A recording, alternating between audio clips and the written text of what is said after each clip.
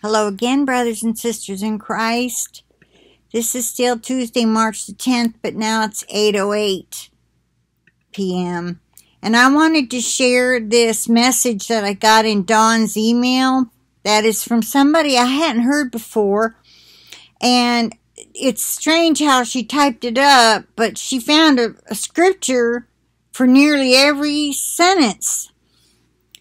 I'm going to read it without the scriptures, but I'm going to copy and paste the way she has it typed, where you can see all the scriptures that back up nearly every word in this message. The Lord is reminding us of what we ought to know already, I guess. You know, nobody can remember all. This is kind of lengthy, okay? So if I kind of hesitate, it's because the scripture part is long and I have to get past it, okay? This is, I had to come to my bed to get comfortable, so I hope the lighting's okay. I got on both lamps and a couple over there. I got a couple not plugged in for some reason. I moved stuff around, getting ready for the thrift store to come and pick up a few things. And anyway, let me get started. All right. It's called, As I Have Told You Before, I Tell You Again. Okay? And it was received on March 2nd, 2020, given to Ginger Barbare. I have not heard of her. You can let me know if you are familiar with this person. Probably came from a blog, or maybe she just knows Dawn, sent it to her, whatever. All right. I do believe this is from the Lord, but I mean, I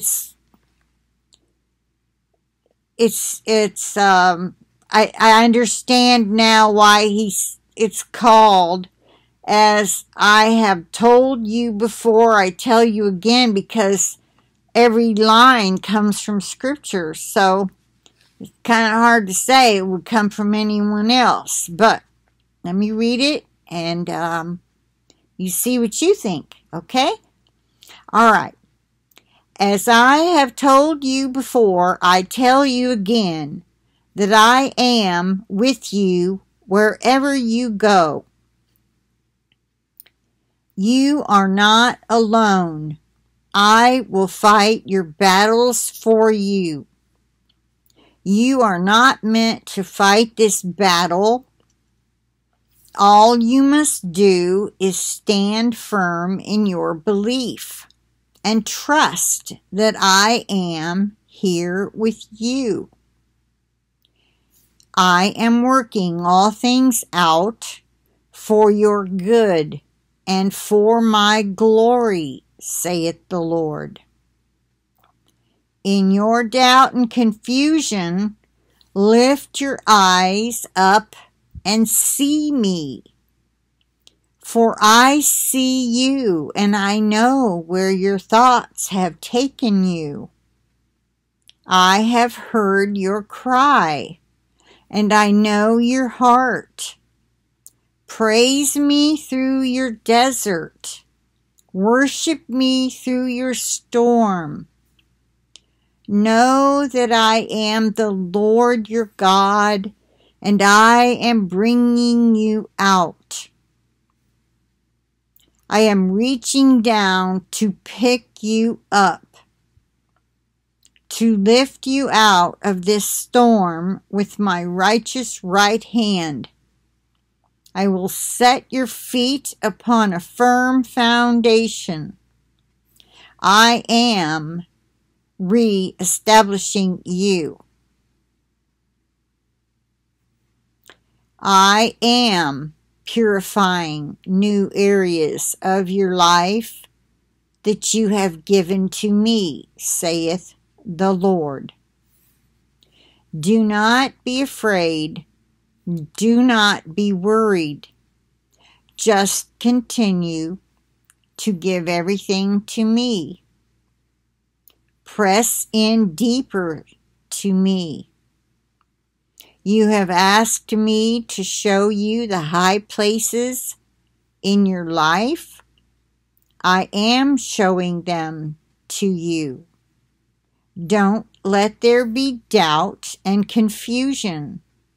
Instead, know that I am providing the clarity of past events you have sought, and I am showing you glimpses where I am taking you as you allow me to purify, redeem, and restore your mind, your heart, and your spirit, saith the Lord. Notice he said, let me repeat something. Where did it start? I am showing them to you. Okay, he says, press in deeper to me. You have asked me to show you the high places in your life. Now, maybe not everybody has asked for that, but he says, I am showing them to you. Don't let there be doubt and confusion. Instead, know that I am providing the clarity of past events you have sought, and I am showing you glimpses where I am taking you as you allow me to purify, redeem, and restore your mind, your heart, and your spirit, saith the Lord. That means we have to allow him. Trust me, for I love you with an everlasting, unconditional love, my child. You are mine, and I am yours. I am your Savior, your protector, your provider, your healer. I am the lover of your soul. I died for you. My blood has covered all your sins, and they have been made as white as snow. I remember them no more. That, I'm sure he means the sins you have already committed and asked for repentance. You've asked for forgiveness for. He's saying he has made them white as snow. I remember them no more. When you sin and you ask for forgiveness, he forgives you, and he remembers them no more because they're blotted out of the book they keep. You see, people that don't believe that they believe all their sins are covered, even all the future sins, so they don't have to repent. They don't realize they all get written down, however that is, however they do it. And when you ask for forgiveness, they're blotted out. Well, what if you're saved when say you're 30 and now you're 60? You've gone 30 years being born again, maybe living for Christ, aren't we all?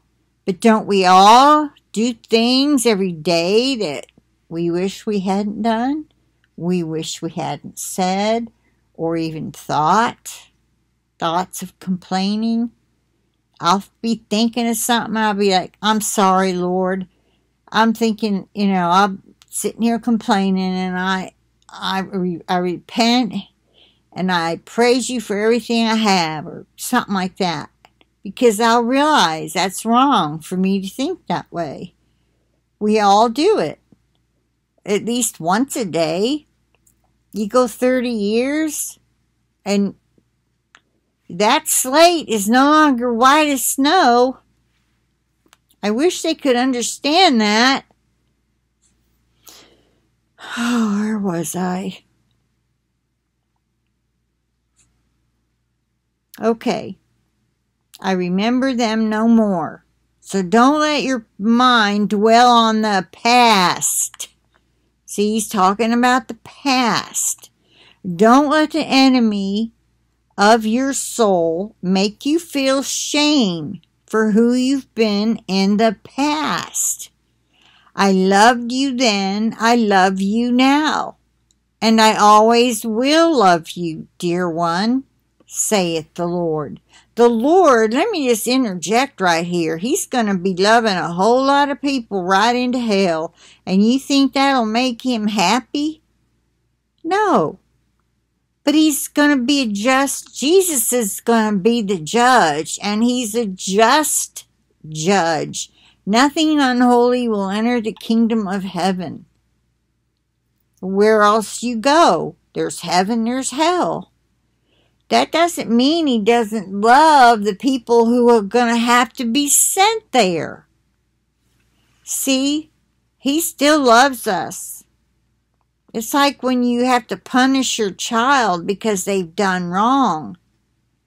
You punish them because you love them. Now, it's not the same. It's not, hopefully you don't throw an 8-year-old out the door and never let him back in because he didn't do his homework or whatever. You know, how bad can an 8-year-old be? I guess some in some areas can be pretty bad already, but the average 8-year-old.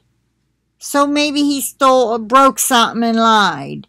And then you find out he really did. Okay, maybe it was something you really liked.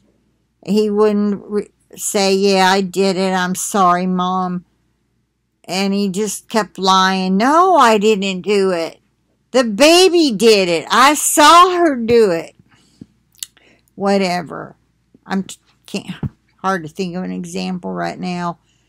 The point is, as a parent, we're supposed to discipline our children.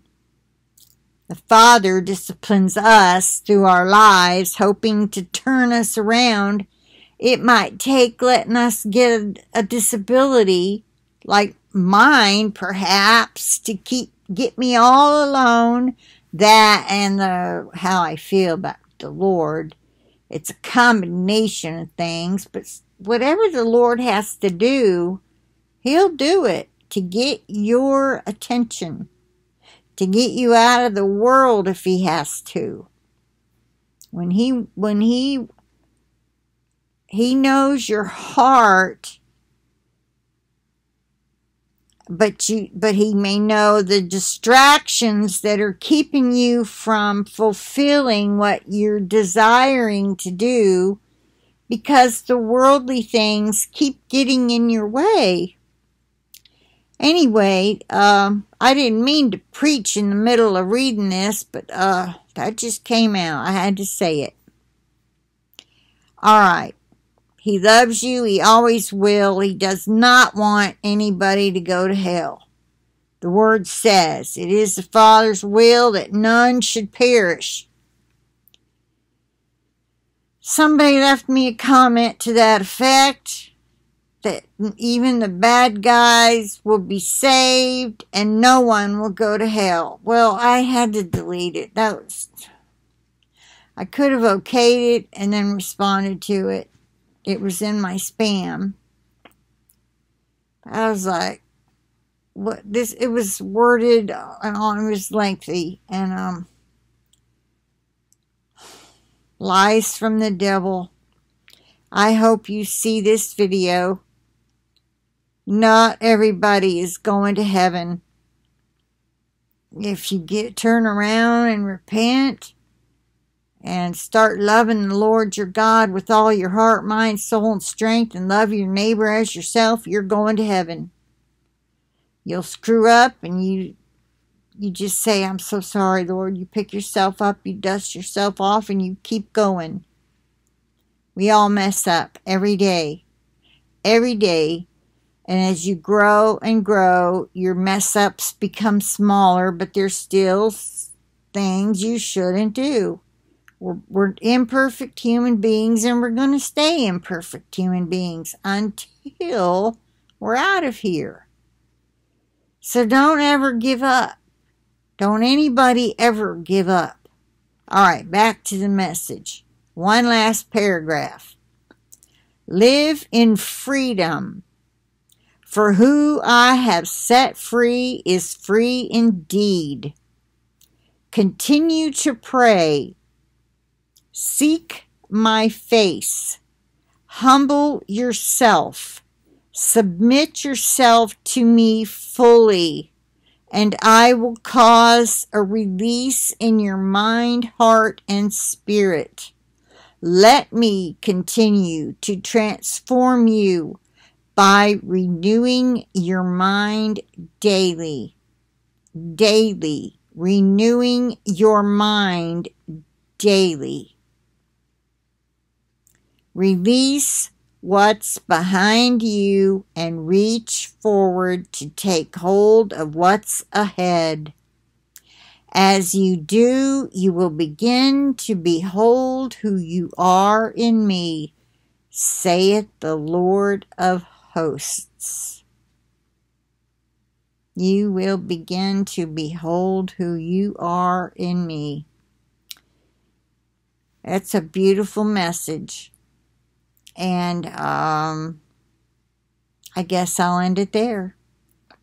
I plead the blood of Jesus over this video, the internet connection, myself, and my computer, over each and every one of you, your devices, and your internet connections. And with that, I'll say bye for now.